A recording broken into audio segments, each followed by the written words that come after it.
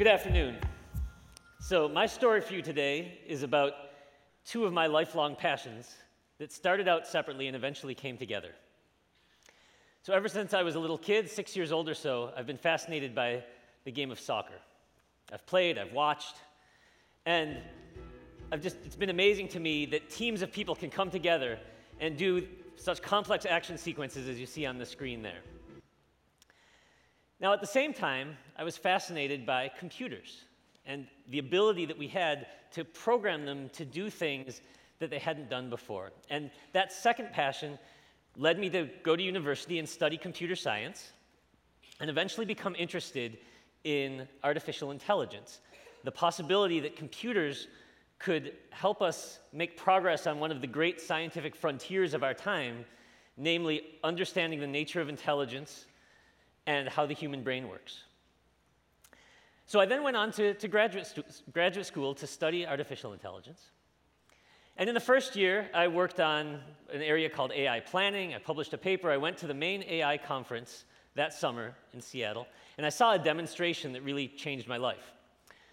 A professor from University of British Columbia, Alan Mackworth, and his students had created a system with two remote-controlled robots that they had now changed so that the computer could control them, one on each side, on a ping pong table, so small little cars, knocking a ping pong ball to try to score a goal. They were robots playing soccer. And to me, this represented a great opportunity to bring together my passion from a professional perspective and my hobby, playing soccer. But there was something missing. Having one robot on each side was missing what we saw on the screen, this teamwork, this working together aspect. And so I spent the next couple of days carefully crafting an argument for my PhD advisor to convince her that I should really be working on robot soccer. This would be a great domain to help us understand artificial intelligence. It would help us work on planning and sensing. I had it all planned out. I had all the words I was going to say, all the right order. The next time I saw her, she was coming down a long escalator. I was going up. My friend standing next to me yelled out, "Manuela, Peter wants to work on robot soccer." And she shrugged her shoulders and said, "Okay." So that was a lucky break for me. I had a very open-minded and supportive PhD advisor. And so we did it. We started working on trying to make robots that can play soccer, not just for the sake of that, but for the sake of trying to advance science. And I'll tell you a little bit about that as we go. Now, there was another lucky break, which was at that same time, there was a group of people in Japan who had a similar idea. They were trying to build up robot soccer as an international challenge problem to advance AI and robotics and start a worldwide competition. And so in 1997, there was the first international RoboCup, Robot Soccer World Cup. And the idea here was that just like other challenge problems that had existed before robot soccer, the idea was to try to use this just as a domain with the idea that good problems produce good science. So for instance, the Wright brothers set for themselves the challenge of manned flight. They had to discover the Bernoulli principle. It was known in water, but not in air at the time.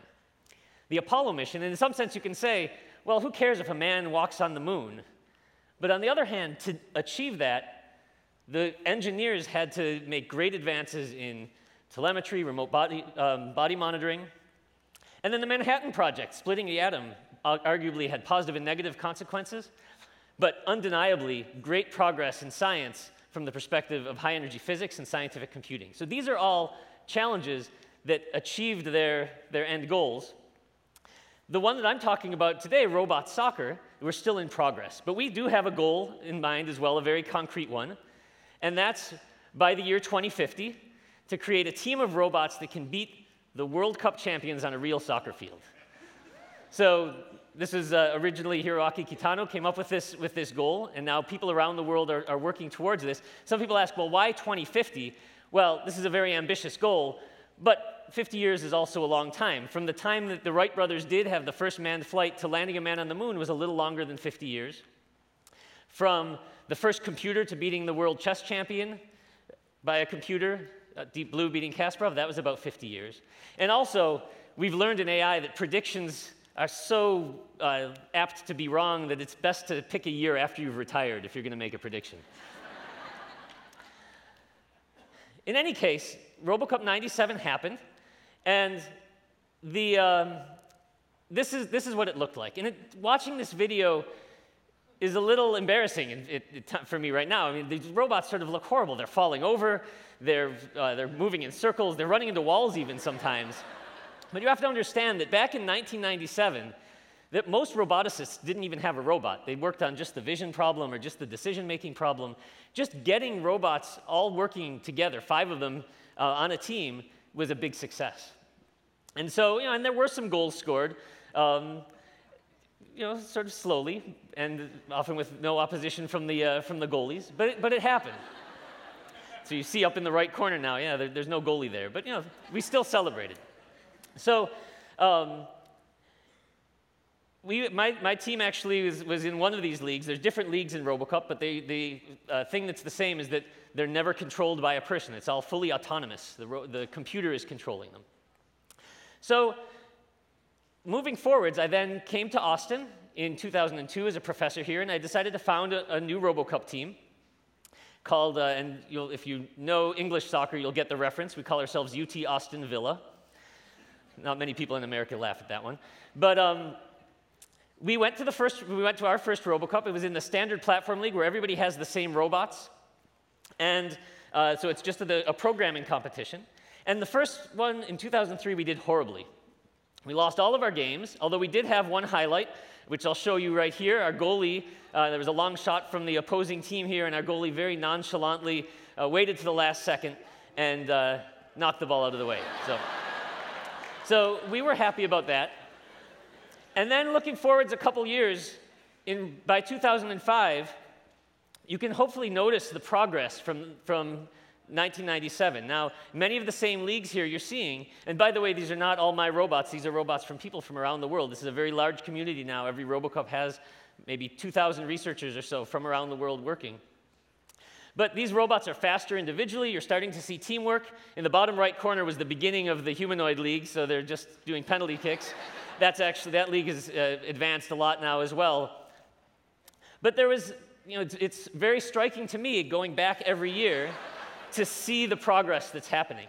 Now, I promised you I'd tell you a little bit about why we do this, right? Just like those other challenge problems, who cares if we have robots that can beat people at soccer? But to get there, we're going to have to solve some problems. So right now, you're seeing what the world looks like through the robot's camera when it's playing soccer. And now there's no magic here. This is input to a computer program. So we have to write a program that takes these images that you see on the left side of the screen and turns them into some of the images on the right side of the screen. So the one on the right now is showing that it's detected the goal. But on the left side, 30 times a second, the robot is getting just a bunch it's getting pictures, which you can detect, you can see with your eyes, but to the robot, it's just a bunch of numbers. And so we have to write the program that tells it where's the orange ball, where's the yellow goal. So that's one of the things that we've done research on, and to be able to do that is important beyond robot soccer, computers being able to sense the world. Another thing is getting the robots to learn. And before we started working on this, people would program the robots very laboriously to walk by saying exactly where all the joints should go over time, the sequence of commands. What you're seeing now, the video, is the idea of 2 of my PhD students, Nate Cole and Peggy Fiddleman, that let's make the robots learn for themselves. So here they're practicing walking back and forth across the field, experimenting with moving their legs faster or having them farther apart. And we could go out to lunch and come back a few hours later, and the robots had learned to walk faster or control the ball on the right side of the screen. And not only did that save us time, at the end of the day, we had a walk on these robots that was about 10 to 20% faster than anybody had created on these robots. So that got us a lot of notoriety, and by the next year, everybody was learning the walks on the robots. But again, this is a general thing that can be used for robots, not just playing soccer. So what I'm showing you now is Fox Soccer Channel took some of our highlights and took a little artistic liberty. We don't have fan support like that when we go to the competitions. But you can see what it looks like once they're doing all of these things. These robots on board are doing that vision. They're seeing where the ball is. They're deciding where to go, where to kick. And I'm not going to be able to show you this whole video, but it's up there on the website. So, I'll let you see this one last one, because one of the other research challenges here is also knowing where the robot is over time. So here you see it bumps into the goalie, but it still knows where it is enough to kick the ball sideways. So moving forwards, that was when the robots were these four-legged robots. Now, this is the finals of the 2012 competition, where we now use humanoid robots. These are now robots made by a French company called Aldebaran. And again, it's the standard platform league, so both teams had the same robots. There were 30 teams from around the world that started in this competition, and this is the finals. My team is the one, UT Austin Villa is the one with the hands behind their backs. We do that so that they won't run into the other robots as much. There's penalties for running into the other robots, so sometimes you see a person coming and picking up the robot and taking it off the field. But I'm going to run this just for a little while till you can see the first goal. The team we were playing was from Germany. They'd won the competition from University of Bremen the last 3 years in a row. Their goalie makes a very nice save. But you have to remember here that there's nobody remote controlling these robots. They're doing it themselves. And here, the other team's robots actually did run into us a few times. They got pulled off the field for penalties, so our robot capitalized with that to take a breakaway. And here I'll just let you see the first goal.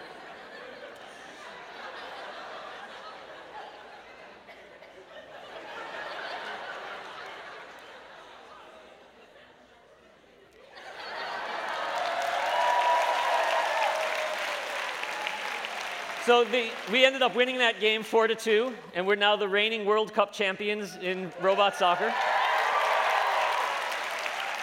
The university was very, very proud of us, and they only do this usually when the football team wins, but they lit up the tower orange for us, so we were very, very proud of that. Now, I promised you also that robot soccer isn't just about trying to get robots that can beat people. There's also applications. And just to give you a brief view, people have used robots from RoboCup, some of the same ideas to do search and rescue, looking for victims after earthquakes or other natural disasters. Here you see two possible applications. The one on the left is in real life. A company called Kiva Systems uses robots to bring the shelves in the Amazon.com warehouses to the people who are doing the packing. One of the founders of that company, Raft Andrea, got his start in RoboCup with robots and won the competition in 1999. On the right, you see one of my students envisioned what would the world look like when we have all autonomous cars, when they can communicate with the intersection and we don't need traffic signals or stop signs anymore, but they can just go right through the intersection and save a lot of time, fuel, and efficiency. Many of the same ideas that go into the teamwork of robot soccer go into that as well. So, we're going on now. My two passions persist. I still play soccer. I'm on a team in town, Waterloo FC. We're the over 30 champions of Austin for the past 5 years. And I continue to work on artificial intelligence and computer science, my other passion. But I'm happiest when those two come together. And here you see an opportunity I had in 2011 to play against the champions of one of the other RoboCup leagues, the middle-sized league. And here you'll see that the people are still able to do better than the robots. Of course, I picked this clip because I score a goal at the end of it. So the robots aren't there yet. It's still the case that a bunch of middle-aged professors can beat the robots. But we're still working towards the goal. I will be too old to be on the field myself in 2050 when the robots play people. But I hope to be in the audience. I hope you will be too. And I know I, for one, will be cheering for the robots. Thank you.